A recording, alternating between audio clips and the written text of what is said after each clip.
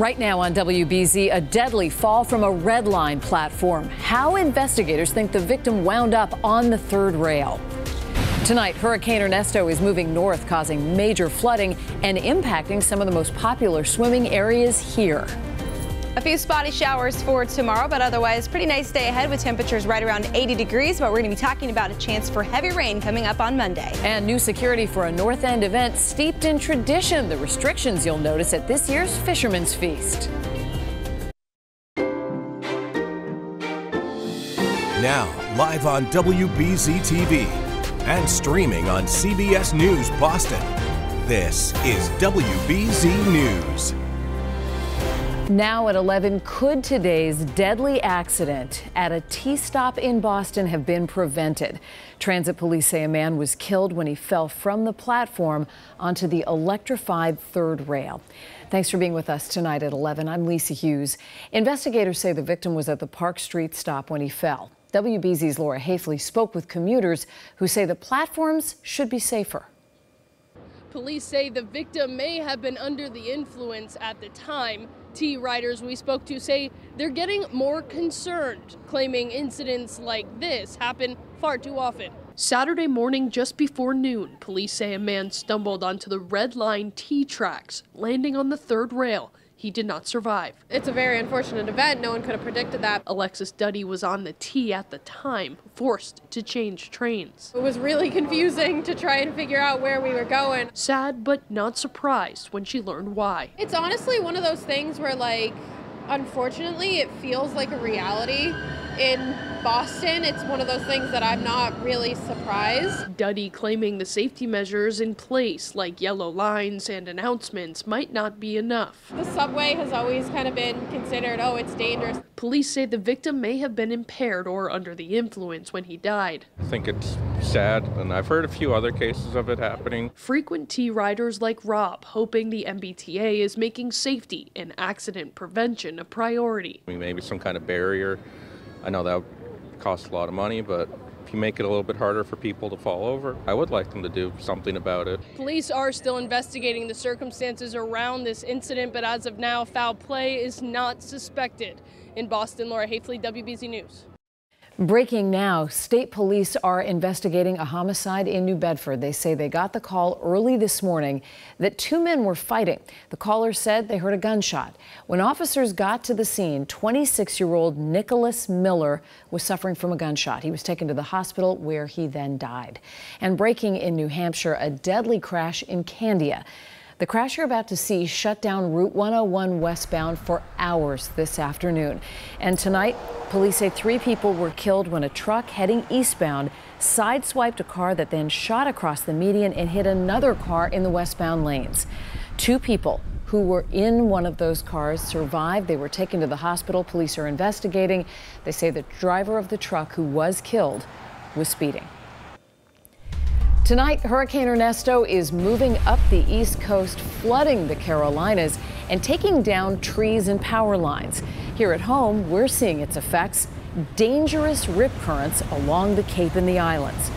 Next, weather meteorologist Alyssa Andrews joins us now. And Alyssa, how much longer is that a concern in our area?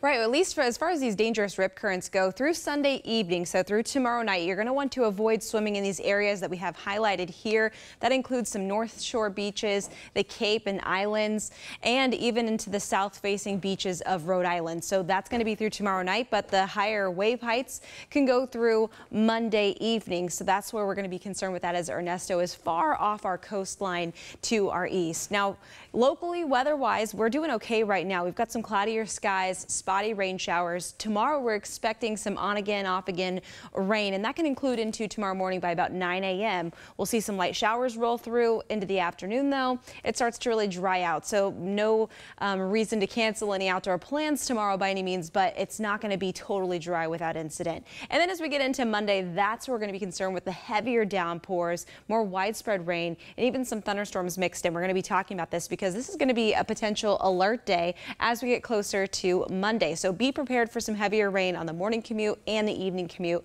for Monday to start the week off. Right now, 65 degrees in Boston. We are getting rid of some of those clouds, and we're actually going to get rid of some of the wildfire haze and smoke we've been dealing with too, to get rid of the filtered sun. But we do have some heavy showers on the way for Monday, and after that clears out, we're actually going to be looking at a really nice stretch of weather. So there is some good news in the forecast, but we do have to get through a couple of tricky days ahead. We'll have more details that in our full forecast here in just a bit. Lisa. All right, we'll see you then. Thanks, Alyssa. Voters decide who wins the presidential race in just 80 days, and both major campaigns are making a push for votes in the coming days in Pennsylvania.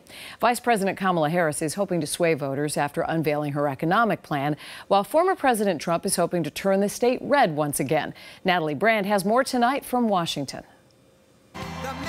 Former President Donald Trump rallied supporters Saturday in the key battleground of Pennsylvania, his second rally in the state since last month's assassination attempt. 80 days from now, we are going to defeat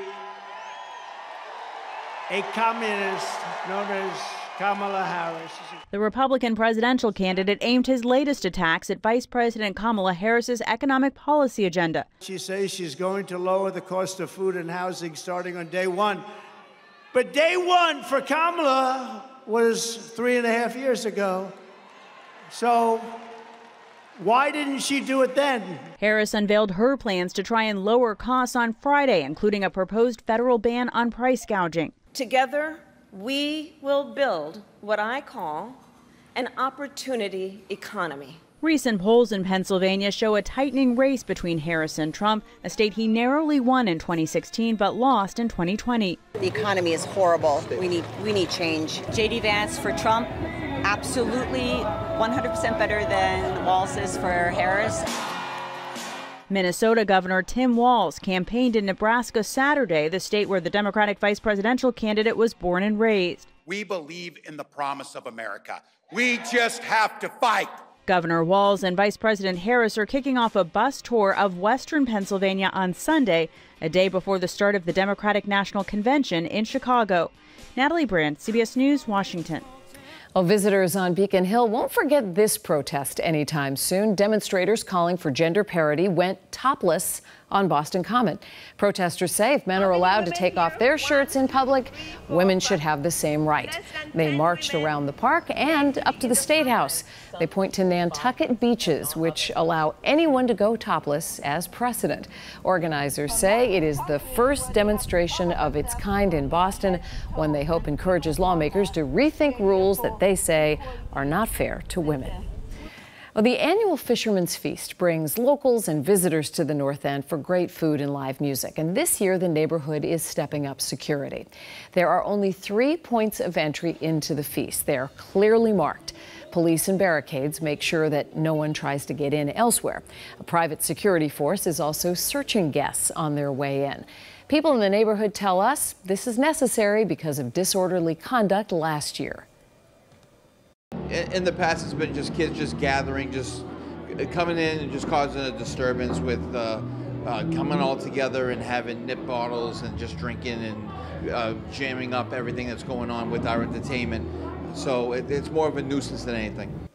Organizers say they don't expect that kind of trouble this year, but you should know if you're going to the last day tomorrow of the feast, there are no backpacks allowed inside the festival.